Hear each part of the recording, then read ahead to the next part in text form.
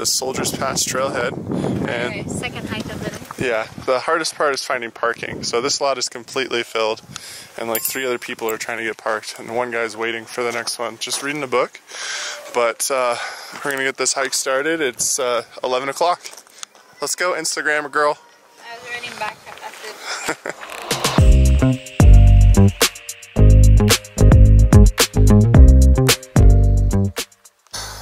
Well, Courtney, 4th hike in 2 days. 2nd one of the day.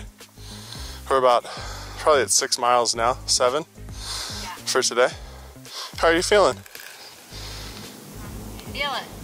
My Donza feels it. Goodness me. And then we got Cathedral to do tonight. Yep.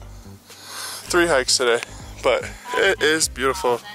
The last bit's a climb, but we are here at the bottom. There's one cave there, another one up there. We're gonna go check them out. A lot of cool rocks out here.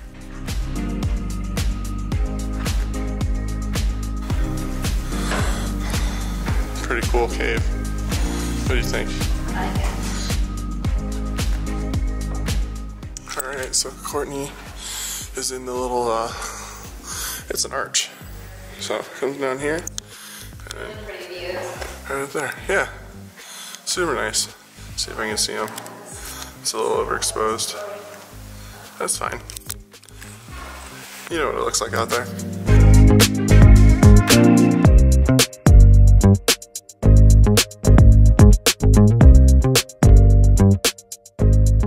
Alright, it is 4:46. We're starting our 3rd hike of the day to Cathedral Rock. Courtney is doing some research for one of our other trips coming up later this week, and we're gonna catch sunset up here, so let's go. Make sure you show up really early to get good parking. We got one of the last spots in the lot, so we got really lucky for the sunset hike up to Cathedral Rock.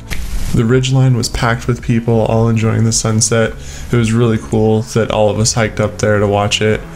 The view from up here for sunset was super beautiful. We got a few photos and then found a spot for us to hang out and watch the sunset. This whole area in Sedona is just extremely beautiful, and you're definitely going to want to check it out.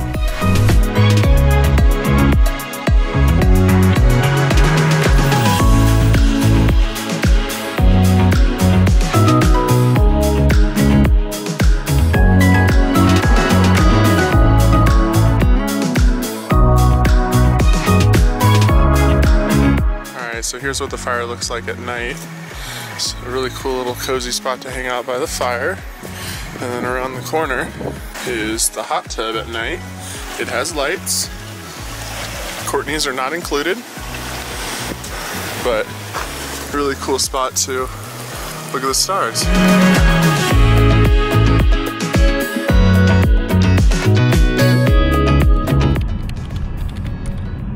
We then stopped at Monument Valley and tried some Navajo fry bread for breakfast. Looks delicious. And what else did you get? The tacos. Tacos. And then got And I got a hot dog. Enjoy. Cool views too.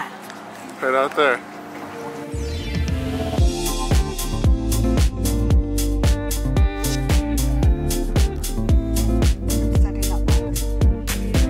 The park is open from 8 to 5 and is $8 a person to enter.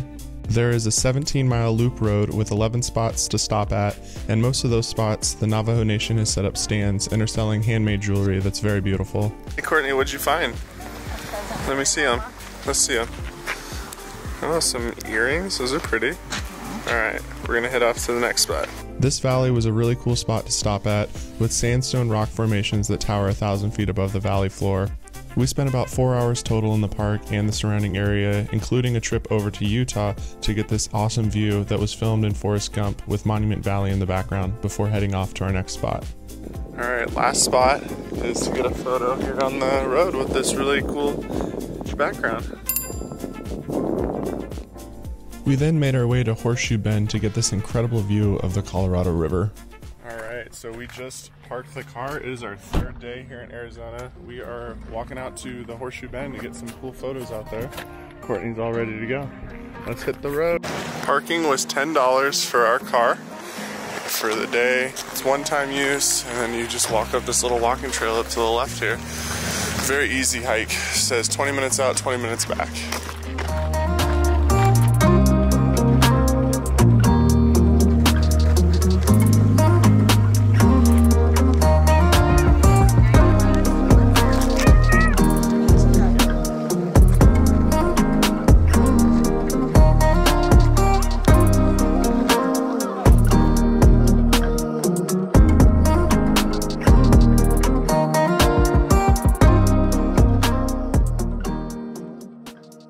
And for our final stop on this Arizona road trip, we made our way over to White Pocket. We're making our way out to White Pocket, and we found some horses out here.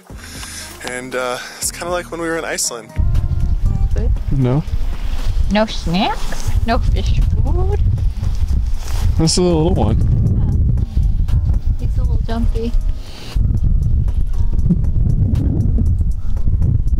And this one found our car. He's like, what's all this stuff? But these ones are checking us out. What do you think? This is so cool. They're very sweet.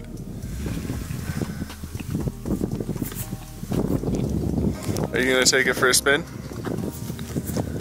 All right, just bring it back full, please.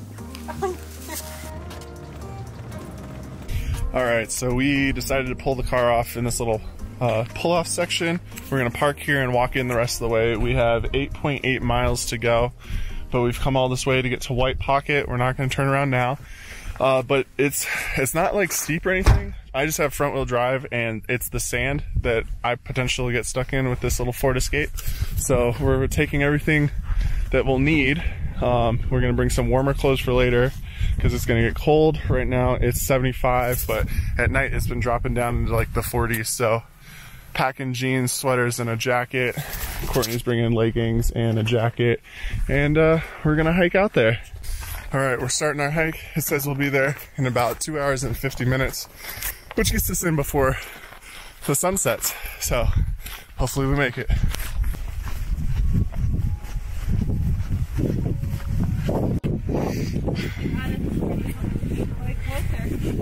This is turning into a really nice nature hike.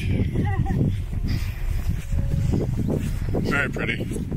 Trying to beat the sunset, jogging some of it out. It's gonna be a close call. Woo, we made it. 9 miles, and we have enough light left. So we just gotta catch up with Courtney. She's so fast.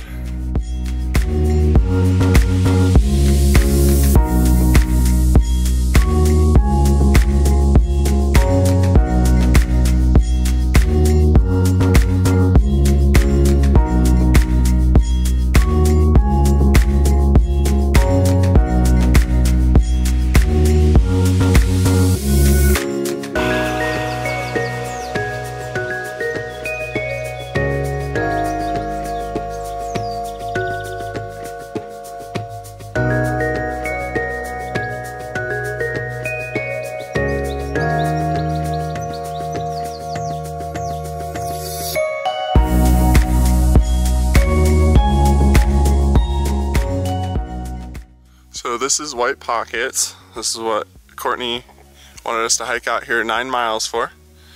And it's pretty cool. We have a little bit more daylight and then we're gonna hike back.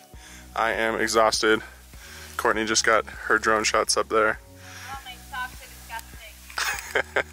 Yeah, I'm sure. So, thanks for watching. Hope you guys enjoyed it.